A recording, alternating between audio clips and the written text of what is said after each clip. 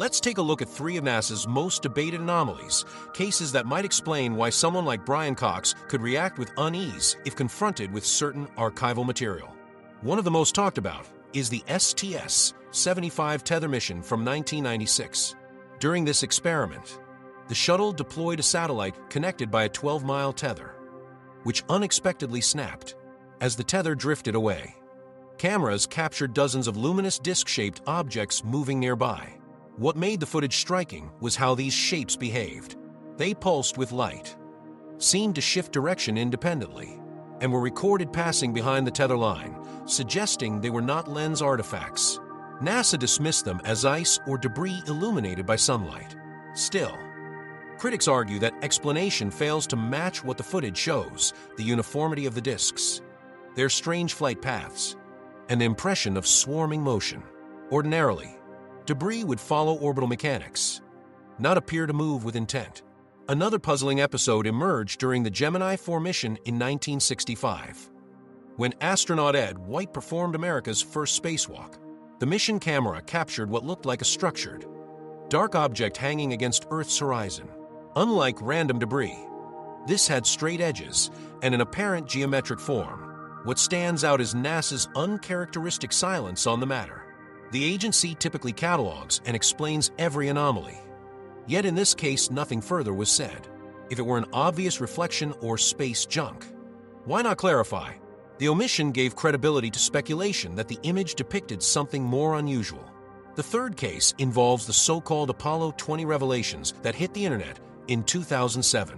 Most experts agree the videos were fabrications, but they gained traction because some of the lunar surface shots revealed terrain consistent with the Delport crater region, an area confirmed later by legitimate lunar surveys. The footage included what appeared to be an elongated artificial structure buried in regolith.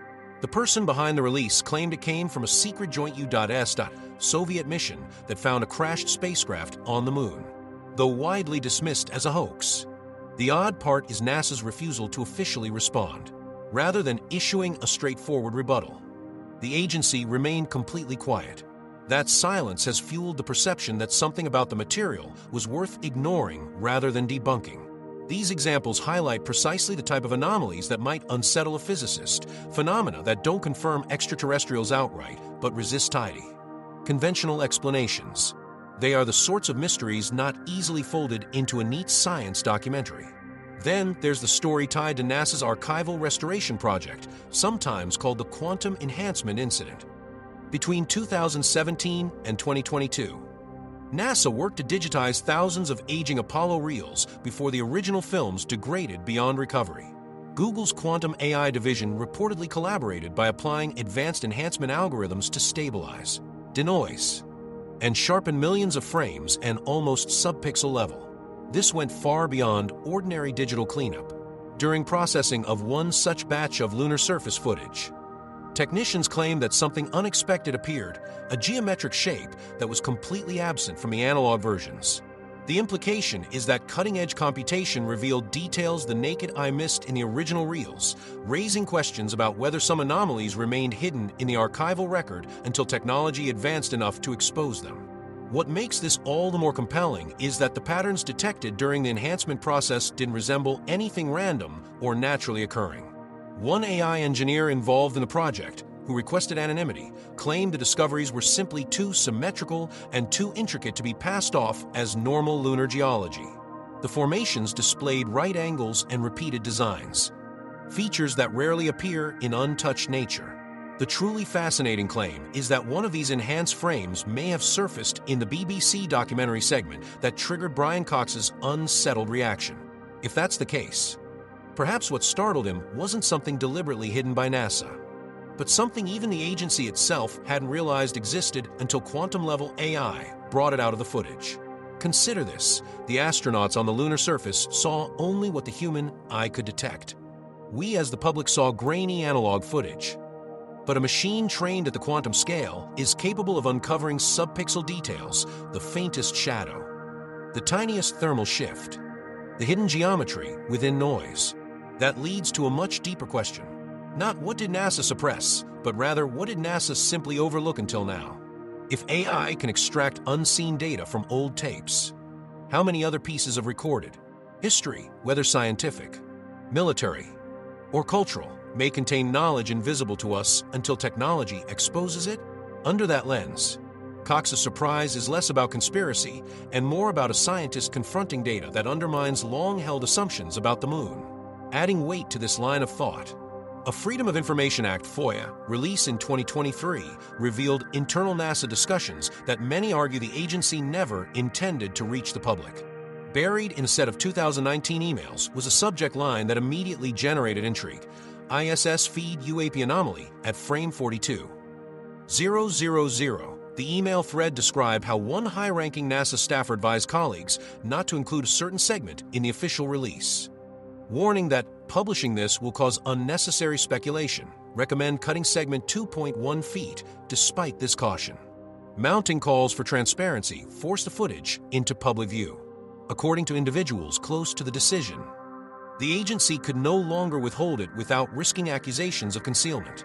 The object in question was described in the correspondence as angular, metallic, and performing a maneuver inconsistent with basic orbital physics, executing a sharp 90-degree turn at significant velocity.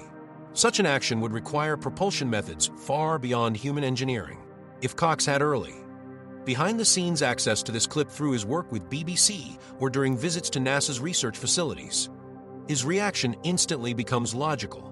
For a scientist dedicated to educating the public, seeing unexplained footage broadcast without a carefully framed explanation would understandably cause discomfort. This scenario highlights a fundamental tension within NASA itself, the struggle between maintaining scientific accountability and avoiding premature speculation. Should raw anomalies be released immediately to the public, or should they first be tested thoroughly behind closed doors? But these revelations are only part of a repeated pattern: records lost, unexplained footage, and missions that slip through the cracks of official history. Researchers often call this the ejected from the archive problem. The most troubling example remains the Apollo footage gaps. Multiple investigators have carefully tracked how essential parts of Apollo 11 and Apollo 12 recordings simply vanished. These weren't trivial outtakes. They represented hours of pristine, high-resolution video from humanity's very first lunar landing experiences. In 2009, NASA admitted something shocking. The original Apollo 11 slow-scan broadcast tapes were erased and reused during a magnetic tape shortage in the 1970s and 1980s.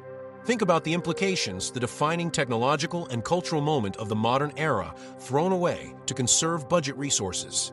The explanation sits poorly with many, especially considering NASA's reputation for flawlessly cataloging and protecting mission data. Adding fuel to suspicion are statements from former NASA data archivist Ken Johnston, who has openly claimed he was ordered to destroy photo negatives containing unexplained lunar features. According to him, certain images of structures or objects were deliberately culled before release to the public. To make matters stranger, Apollo missions 18, 19, and 20 remain officially classified, despite their public cancellation being attributed to budgetary restrictions. If these missions allegedly never took place, what is there to classify? And why would irreplaceable tapes be carelessly erased if not to prevent reconsideration of what they might show? These weren't trivial camera rolls. They were priceless testaments to the most pivotal feat of human exploration. To this day, all we're told is a flat, "We reuse them," a justification that raises more questions than it answers. You don't just misplace data of that magnitude, unless, of course, someone intended for it to vanish. The broader trend points less to accidents and more to intentional filtering of what the public gets to see from space exploration. This doesn't automatically mean erasing proof of extraterrestrials, but it could reflect an effort to manage perceptions around anomalies that don't align with established science. With this background, Brian Cox's visible unease begins to make sense. If material assumed lost or non-existent resurfaced on air during a BBC documentary he was presenting, his credibility as both a scientist and communicator might be jeopardized. His reaction may well have been genuine astonishment at encountering footage he believed was permanently removed from circulation. But why Brian Cox? Why did this moment concern him specifically? The answer likely lies in his unusual place within science communication. Cox is not merely a charismatic presenter. He's a trained physicist who contributed to particle research at the Large Hadron Collider, collaborated with leading labs, and visited numerous NASA facilities worldwide. His academic track record and global trust make him an unlikely candidate for fringe theories. That's exactly why his discomfort resonates. When someone with Cox's background, who has built his reputation on rational explanations and evidence-based teaching, appears troubled by NASA material, it lands differently than if the same reaction came from a sensationalist YouTuber. According to insiders linked to production, Cox formally requested the removal of a specific sequence from the 2024 Expanding Cosmos documentary series. Network executives, however, dismissed the suggestion, and the clip made it to air. That segment contained the enhanced tether experiment footage, the very one behind his now well-circulated reaction. This is striking because Cox rarely wavers from skepticism. He has openly ridiculed moon landing conspiracies and dismissed supposed extraterrestrial corpses as implausibly human in form. His identity is grounded in cutting through nonsense with science. So when he falters, when he visibly recoils, it suggests a moment of honest scientific anxiety. It's also worth noting the timing. NASA has recently begun formalized investigations into unidentified anomalous phenomena, UAPs, lending official legitimacy to areas once brushed aside. The scientific establishment is now more cautiously willing to address mysteries without ridicule. Cox's hesitation seems to coincide with this shift, the growing recognition that not all anomalies can be ignored forever. What makes this narrative compelling isn't simply what Cox might have seen, but what his reaction reflects: the uneasy balancing act between measured, cautious science and the demand for transparency in an era where technology strips away layers previously thought unknowable. Of course, our media environment complicates all of this. Every day the internet churns out AI-generated voices, fabricated leaks, and staged illusions. Skeptics are quick to dismiss odd videos as deep fakes. Yet that does not mean every anomaly is fake. Often the most telling moments are the ones that vanish quickly, clips pulled offline, archives updated, or spontaneous remarks erased after the fact. When things disappear that fast, it sparks legitimate debate over why they were cut. That doesn't always imply conspiracy. Sometimes institutions act out of caution, concerned that confusing data might be misinterpreted. But it does reveal a reality of the digital age. The truth can surface only briefly before access shuts down.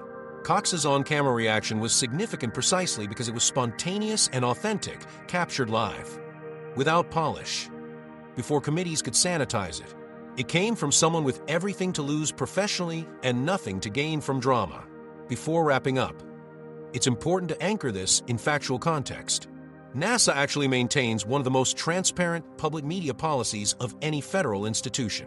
Official guidelines state that almost all NASA photos, videos, and recordings fall outside copyright restrictions within the United States.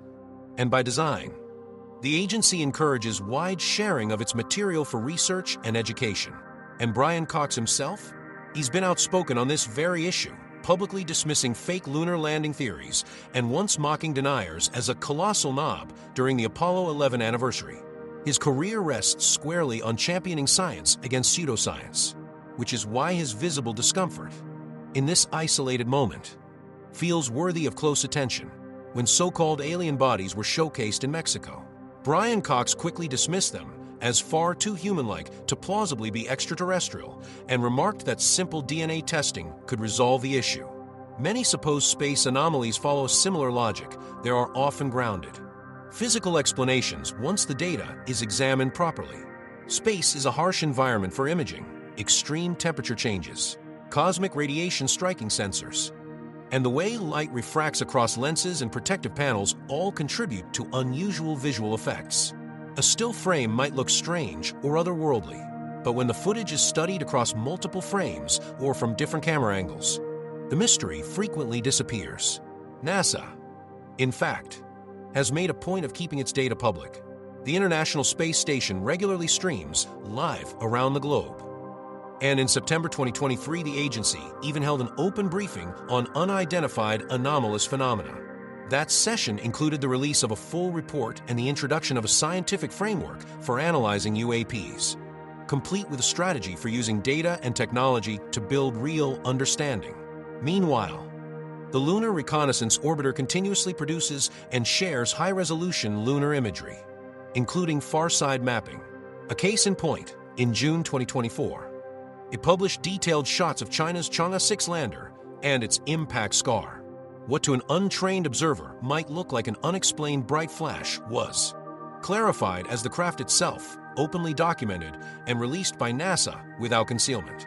So the lingering question is this: did Brian Cox really say what people think he said? Did he encounter something the rest of us weren't meant to? The truth is we may never have a definitive answer, but the fact remains that the footage exists. The patterns are verifiable, and the analytical tools available now are revealing more than ever before. If NASA's own AI enhancement initiatives are surfacing anomalies hidden in decades-old recordings, the discussion changes. It's no longer about intentional obfuscation, it becomes about readiness. Are we prepared to face what enhanced science uncovers when it pulls detail from data too complex for the human eye? The narrative may not be one of alien craft or shadowy cover-ups at all, but rather the human condition itself. Our biology and our instruments have limits, and only when technology advances do we notice what was silently present the whole time. Breakthroughs in quantum computing and artificial intelligence are now peeling back layers of archived science, illuminating details missed entirely by earlier generations.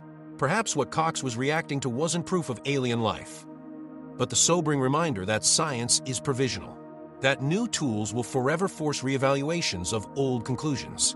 To a scientist deeply committed to clarity and objectivity, such a moment can feel both unnerving and awe-inspiring. That duality, the unsettling and the exhilarating, is likely at the heart of why one of the world's most rational voices might visibly hesitate when caught off guard by enhanced footage during a live broadcast. Stay tuned for more explorations of hidden science, reanalyze space archives, and what insiders are beginning to uncover. Don't forget to engage, because when the next revealing clip emerges, you'll want to be among the first to confront what it shows. What do you think really made Brian Cox pause?